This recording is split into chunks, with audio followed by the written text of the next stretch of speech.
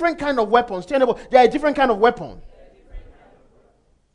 He said these weapons are potent through God to pull down strongholds. Tell them, to pull down strongholds. Every broke person, spiritually, physically, mentally, sexual or otherwise, are broke because of the strongholds in their mind. Strongholds are not some physical pillars. They are mental holds. Tell me what mental holds. There is something in your mind that you must deal with. Please go to the next verse. Let me say this.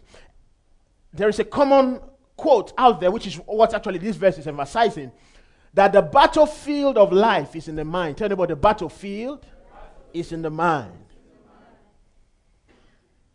You win in life based on whether you have won in your mind. It is those who win in their minds who win outside their minds. Are you here? You've gone home. Amen. It is those who win where? Who win where? Hallelujah. It is those who have won in their minds who would win outside of it. You are either a winner or a loser, in quote, based on how you think. For as he thinketh, so is he. If he thinks he's a winner, he keeps on fighting. Are you in this church?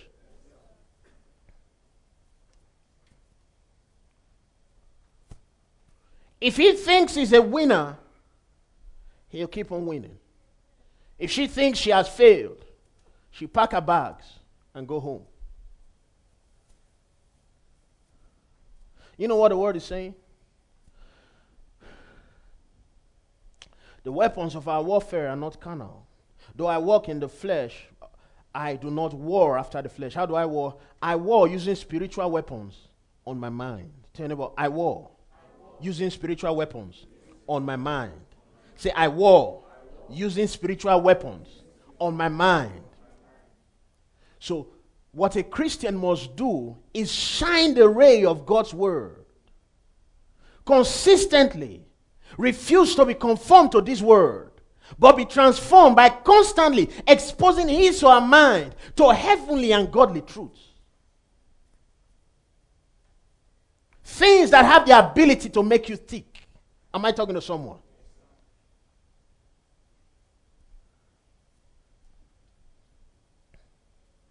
Bible says strong food is for the mature, who by reason of use have their senses exercised.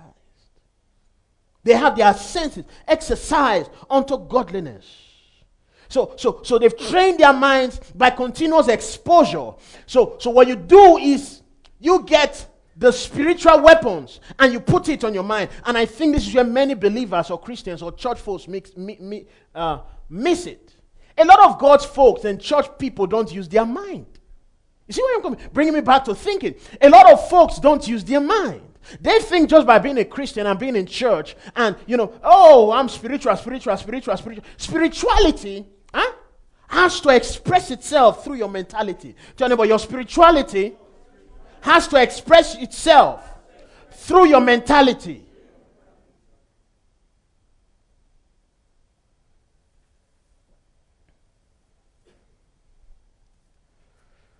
Whew.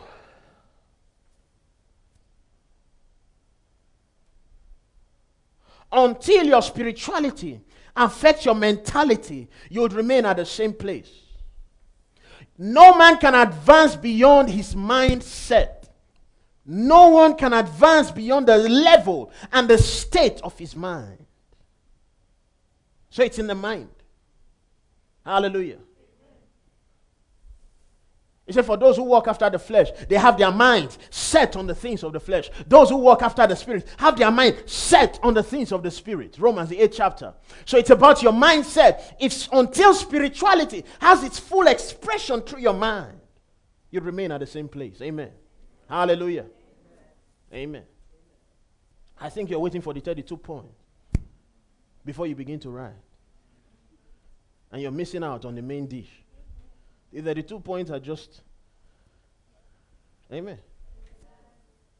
The third meal, amen. Or finishing, that's it. With 32 points. Hallelujah. In verse 5, he said, casting down imaginations. Say about casting down imaginations. There are imaginations. he's talking about, he said, although we walk in the flesh, but I do not war in the flesh. Rather, I cast imagination. So the problem is coming from your imagination. Tell me about it's from your imagination. Yeah. So a broke brother is broke because of his broke imagination. Amen. A broke sister, she's broke because of her broke imagination. So you can have a fat account right now, and if your imagination remains broke, you go eventually become broke. Every man gravitates towards his mind. That's why people win lottery. Somebody won $1 million lottery, and you come back a year later and he's broke back again. He lost everything because he never got the mindset he needed to keep the money. I don't know if you're getting me. It's in the mind.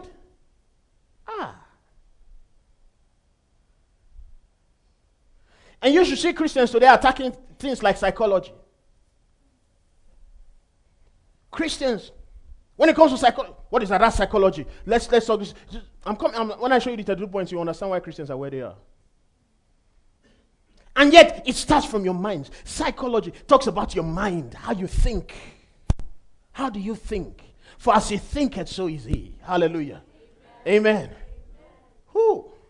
He says, casting down imagination. So I use the spiritual weapons to cast down imaginations in my mind. Tell anybody it's in the imagination. Say it in your imagination. Say it in your imagination. Now you think when you see a brother or a sister physically sick, you will think the problem is in the physical. But God is saying it starts from the mind. Chaya. I wish you were here. Are you here? His sickness is not because of something that happened in the flesh. It is because of a way he thinks or she thinks. He said, for though we live in the flesh or we walk in the flesh, we do not war according to the flesh. So if in the flesh I'm sick, if I'm going to deal with the sickness, he said I got to cast down imaginations. There are some imaginations that I don't know about that are deep-rooted in my mind that I need to deal with. Hallelujah. Amen. It says, casting down imaginations, casting down every high thing that exalts itself against the knowledge of God. In the mind. Tell nobody in the mind. Say it's in your mind. Say it's in the mind. You know, there she is, like, or he is. Don't move it. If you move it, I'll just die.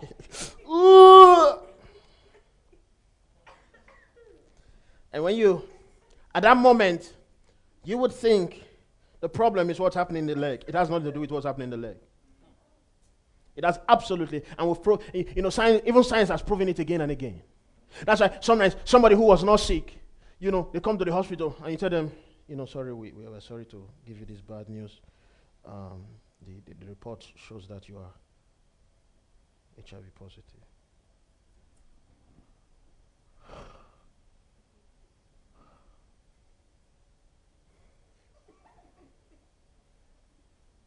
All the tongues vanish. He goes. All the symptoms start manifesting. I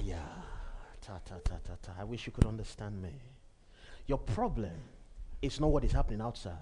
It is what is sitting inside your mind. And meanwhile, that was not his report. There was a mistake. He was giving a wrong medical report. But right now, his hair is already falling off. He's walking. He's counting his days now. They say, I will die any moment. Because of something that entered his mind. Folks, listen to this. There is something in your mind that has kept you where you are. Are you with me? Listen. How do you get such a person to be fine? The doctor called me again. The same doctor said, hey, we are sorry. Who said you had HIV? Where? From where? The report doesn't show you have HIV. So how come I'm having these symptoms? Why is it then that my hair is falling? Because he has no clue about that dimension. There is a dimension. Amen. For as he thinketh, so is he. Tell your neighbor, as you think, so are you. How are you thinking now? Amen. Hallelujah. So me, I'm too blessed to be cursed. Say, I'm too blessed to be cursed. Amen. Too blessed to be cursed. I got to rush it because of time. He said, I'm bringing into captivity every thought to the obedience of Christ. Tell me about bring it to captivity. Are you seeing now? God is telling you how. Listen good. The problem is the thoughts that comes into your head. The problem is the imagination. Then it says, and everything that exalts itself. So if God has said you cannot be sick or will not be sick, you know what's going to happen? You're going to have thoughts. You're going to have imaginations. You're going to have folks telling you. You're going to have feelings that show you that you can be sick. But you know what the Bible says? It says right there in your mind is where you do the battle. You fight the fight. Tell anybody, we'll fight the fight.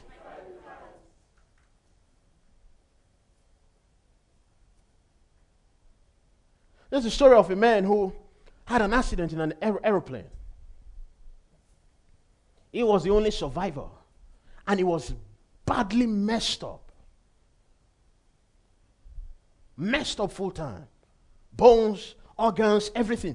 They gave him no chance of survival. Couldn't even speak. He's there in the hospital and they're waiting for him to die. But he said to them, I can't remember how he communicated, I'm not sure now. But he said to them, I'm going to walk out of this hospital before my next birthday. I'm going to walk out. Walk out. He's paralyzed. I'm going to walk out before my next birthday. And doctors kept seeing him defile all odds. Everything kept turning around. Everything kept turning. In fact, the day of his birthday, he was being carried on a wheelchair. He couldn't walk yet. He said, carry me. They carried him to the door. The door of the hospital. Got up from wheelchair and walked his way out and walked home. For as he thinketh, so is he. Are you hearing what I'm saying? I hope you are. Hallelujah. You know the Bible says, it says, I gotta be you gotta be a police officer. You gotta be a vigilante. It says you bring into captivity every thought, any thought that is against God's word, any thought that is in disobedience to God. He said you bring it to arrest. Amen. God said you're going to be rich, and suddenly you're hearing voices or feeling like you're going to stay broke. He said you bring it to arrest. Tell anybody you bring it to arrest. Yeah. You take responsibility. Verse 6. Time. Can't wait to get into 32. He said, and having in a readiness to revenge all disobedience when your obedience is fulfilled. He says, there got to be something in you ready to revenge every disobedience. Whenever you feel your mind drifting away, there got to be something in you ready to what? Revenge all disobedience. You are ready to punish every time some other thing or contrary voice tries to raise itself against what God has said about your life. Amen. Praise the Lord. Hallelujah. 32 broke mindsets you must change. 32 broke mindsets you must change. Number one, please remember.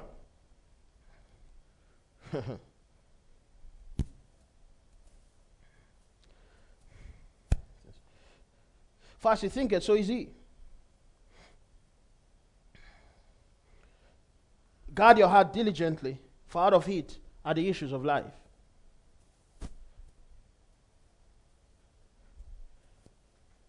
Casting down every imagination and every high thing that exalts itself above the knowledge of God.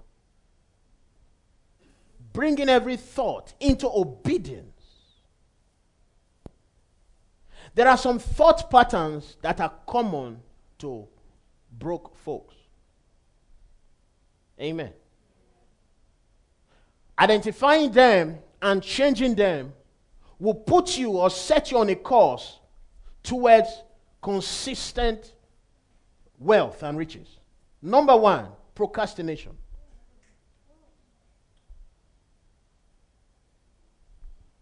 Number one? Amen.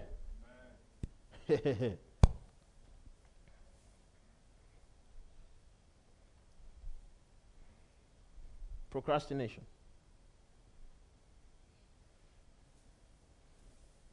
You know, Christian folks hallelujah. You know, a lot of church folks, we are there fighting and battling the devil morning, afternoon, evening, night. We think the devil is our problem everything and every time. And after you've done casting out the devil and doing deliverance today to tomorrow, and everybody are falling on the ground and everybody is rolling on the ground, you're tired, you're burnt out, the person you delivered is burnt out, and now you are all free. 1 year later, everybody's still broke. Amen. Say, Pastor, please lay hands on me. Deliver me from this rebellion and this stubbornness against my husband. And the man of God comes. Come on!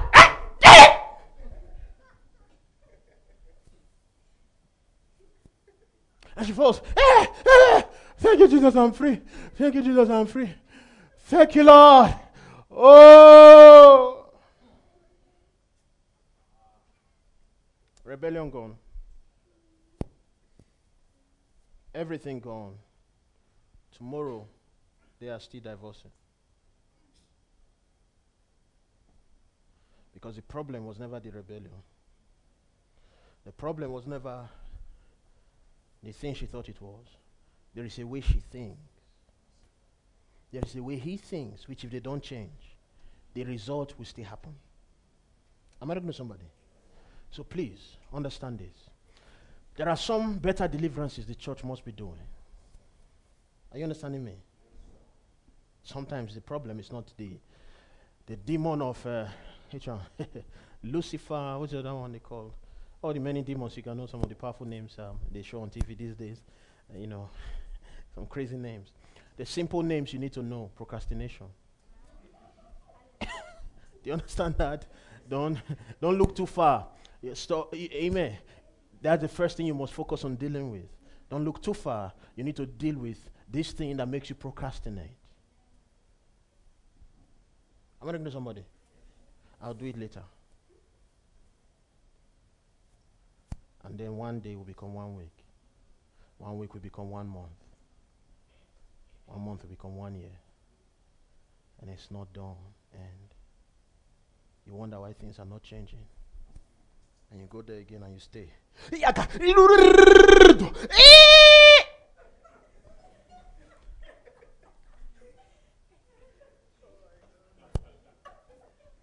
Like Pastor Gibson said the other time, you know.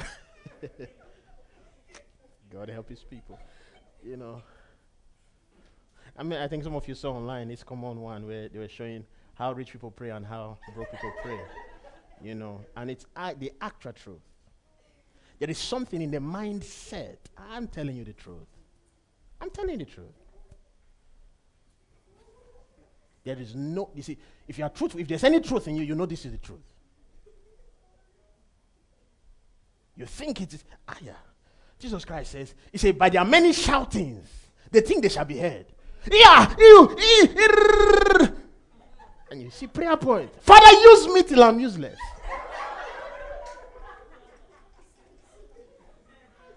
Use me, useless me now. Father, useless, finish.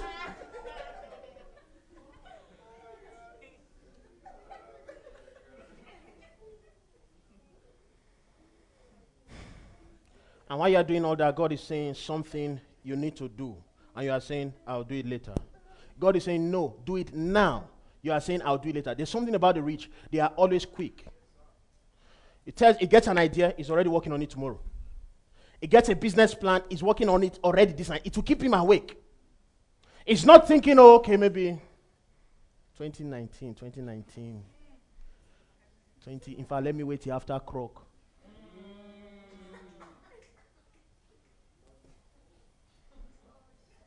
They act. Am I talking to somebody? Yes. They act. There's some of you here. By now you should have had 5 or 6 songs. You kept saying summer. There is a thing in winter that chokes voices. If you sing in winter, there will be a problem. The song will not sound nice.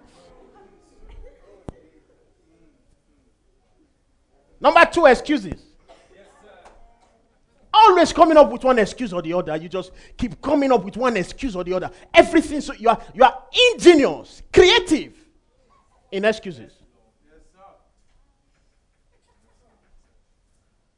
Now you will think a brother who was going to church, and in the process, or a sister, for some strange reason, the shoe just spoiled.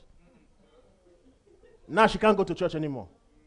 You will think the reason her shoe spoiled is the reason why she didn't come to church. No. The shoe spoiled because of what she was thinking. She did want to go to church. And so, you see, if you understand the power of the mind, it's a creative center. It will create for you what you want. So the mind, you didn't want to go to church, so it will create an event. For some strange reason. Of all days, that's the day your clothes will just hold the door and it will tear. And now it finally happens. You say, maybe this is a sign, maybe this is a sign, maybe this is a sign.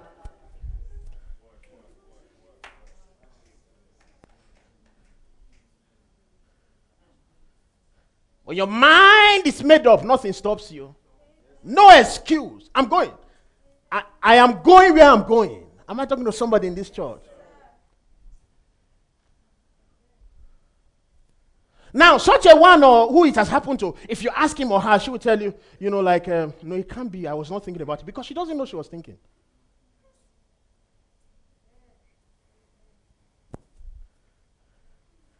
A lot of folks can't identify their thinking or their minds. They don't know their thoughts. They can't trace it back. Where did this thing start from? For as she thinks, so is she. Am I talking to somebody? What are you thinking now?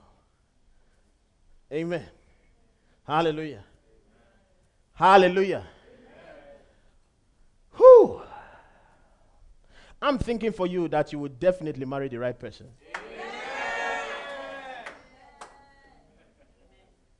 Amen.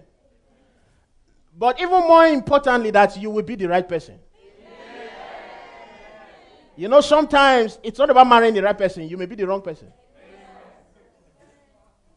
So if you are the wrong person and you marry the right person, you think the person is your problem. No, you are the problem.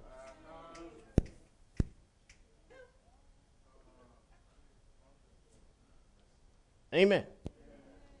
Hallelujah. Tell neighbor, no excuses. Jack Ma puts it like this. He says, you tell a poor man to invest, he doesn't want. He tell you, I don't have anything to invest with. You tell him where to invest. He finds another excuse. You give him the resources needed to invest. He finds a need he needs to settle first. There's always an excuse. Excuses just jumping up here and there. Excuses are children. Yeah. Amen.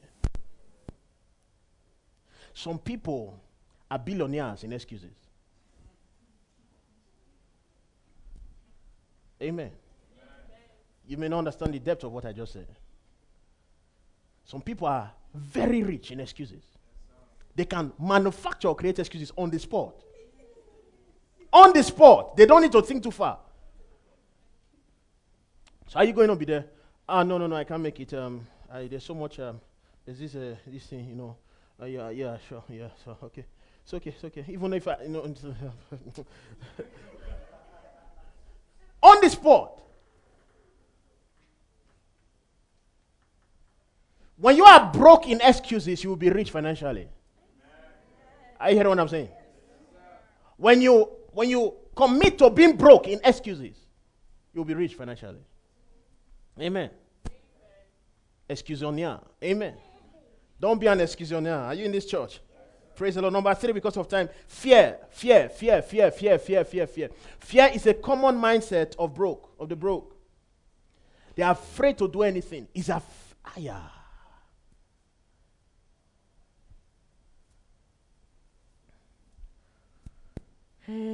What if they don't buy it? Eh? You know, what if people start hating on me? You know?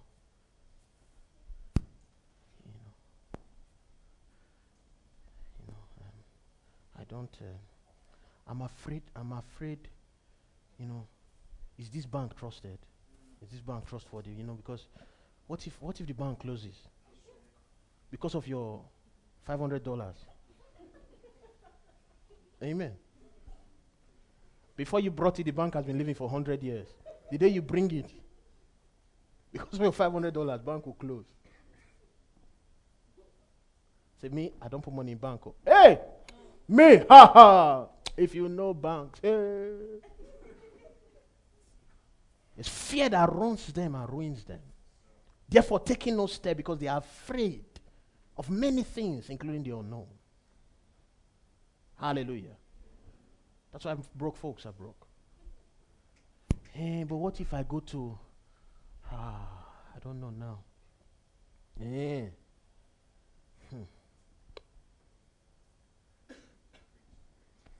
But I don't know anybody in Ivano.